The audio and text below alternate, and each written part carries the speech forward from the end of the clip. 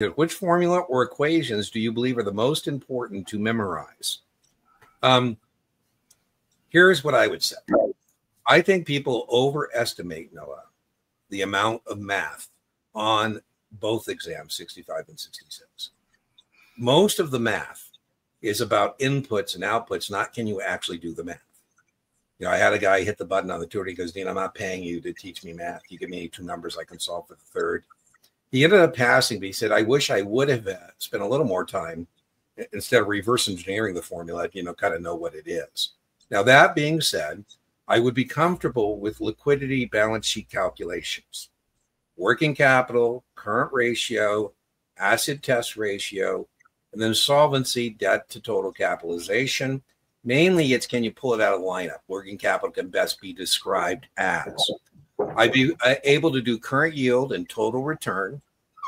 I would be able to understand, not actually calculate, but I would be able to understand the basics of valuation techniques like book value, like discounted cash flows applied to a stock dividend discount model, that kind of thing.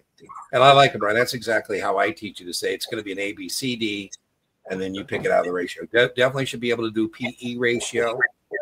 Brian, I'm giving your board. What do you think? Did I miss any major math on the 65? No, and thank you for giving it to me, because I deal with this question. I just talked to 3 other people today alone about this. And Dean, we're going to blame the textbooks, because that's what I do, is blame the textbooks.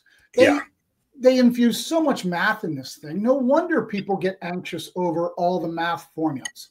I'm going to tell you the Series 66 on average has 1 calculator question. Yeah. 1. Series 65, 4 or 5, and that's it. Now, might they ask you, like Dean said, about inputs into some of these formulas? Perhaps. And the liquidity ratios and leverage ratio from balance sheets are a good place to start. I've had 37,000 people tell me they don't even see a Sharpe ratio, except as a wrong answer sometimes. So there's very little math. And I want to give you an example of a question that I'll let you decide if it's math related or not.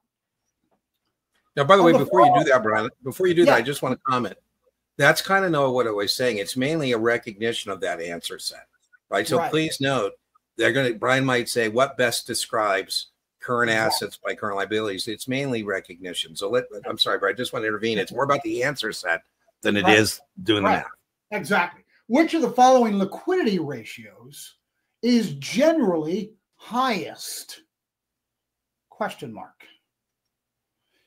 I like it. Maybe Series 65, but probably more likely 66. Something like this. That's where your math questions come in.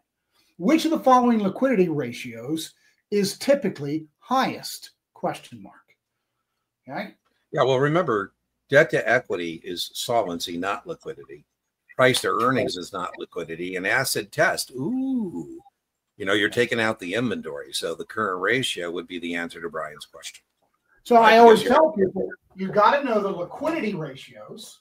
And as Dean just said, he was right on top of that. The leverage ratio is debt to equity. Price to earnings is just a technical indicator of something. Yeah, price earnings is a valuation technique, right? They're the test questions about value investors versus growth investors. And I bet most of us who are taking the 65, 66 know that the current ratio includes the inventory. Therefore, it's going to produce a larger number. Yeah, right? I like it. So that's kind of how your math question. Yeah, I do think it's mainly recognition. So no, let's see if Brian will go with me on this. Go this far. If you tell me that you missed a NASA exam, 65 or 66, because of math, I'm going to say, Noah, you had bigger problems elsewhere, my friend.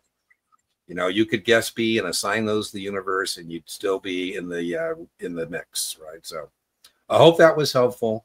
But yeah, I think people overestimate. And I agree with you, Brian. Oh my God.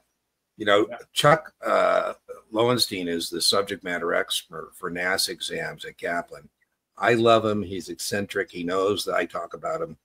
I don't know, but all test prep vendors are guilty of this. But Chuck will have a huge, highly involved math question. And what frosts me, Brian, is when he starts the rationale by saying, You won't see this on your exam. And then you go, well, then why did you get 15 pages and 4 questions? So yet another reason, Noah, why you might want somebody to distill those test prep materials with all that math